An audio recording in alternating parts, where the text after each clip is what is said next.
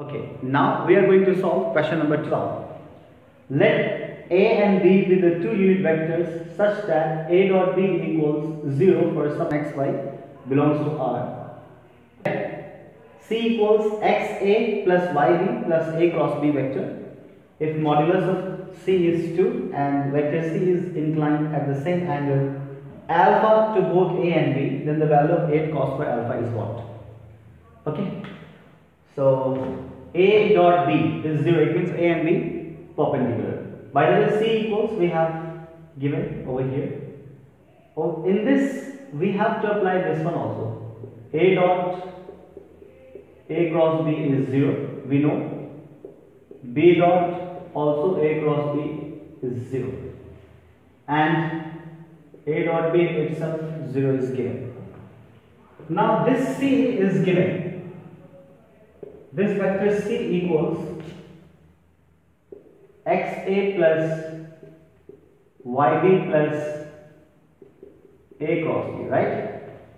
Now, if you remember one formula, then A plus B plus C mod square is mod A square, mod B square, mod C square plus twice of A dot B, B dot C, C dot A, right?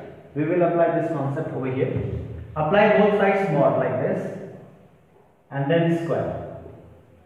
So this is mod C square, this is x mod A square, this is y, B vector square, this is A cross B whole square, then plus twice of, now we have to understand, x A dot B, right? xy dot A dot B is 0. Now B dot C, B dot A cross B, that is also 0. Now CA, I mean A cross B dot A, that is also 0.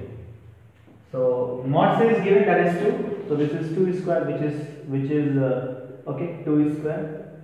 This is x square, and A and B are the two unit vectors. So magnitude of A is also 1. So this is times 1. Y square, B is also unit vector, so 1. And A cross B, so this is A cross B means mod A, mod B, sine theta, then n cap and whole mod a square. This is 1, this is 1. By the way, A and B, A dot B is 0, it means A and B are perpendicular. So angle between them is 90 degrees. So from here, this is 4, this is x square, this is y square. 1 times sine 90 is 1 and n cap magnitude is also 1. So this is 1. So what we got? We got x square plus y square equal to 3. We got this relation. Okay. Now C equals xa plus yb plus A cross B, right?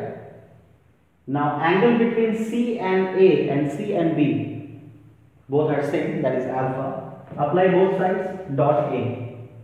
So this is C dot A, which is x. A dot A is mod A square, A is unit vector, so this is 1. Now y b dot A, that is 0. A dot B cross C, that is also 0. And C dot A means mod C, mod A and cos alpha, which is x.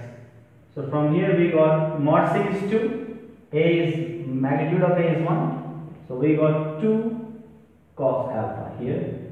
Similarly, apply both sides, dot B. So this would be C dot B. This is x A dot B, that is 0. Now y B dot B.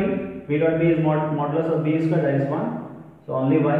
And A cross B dot B, that is 0. And this is mod C, mod B. Angle between B and C is also alpha, so cos alpha equals y. So here also we got y equals, this is 2, this is 1, cos alpha. So this is 2 cos alpha. So y is also 2 cos alpha.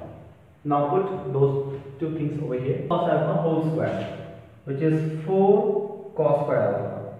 Then y square again, 4 cos square alpha equals 3. So this is 8 equals 3. Question was find the value of 8 cos square alpha. So 8 cos square alpha is 3. So it's a pretty simple question.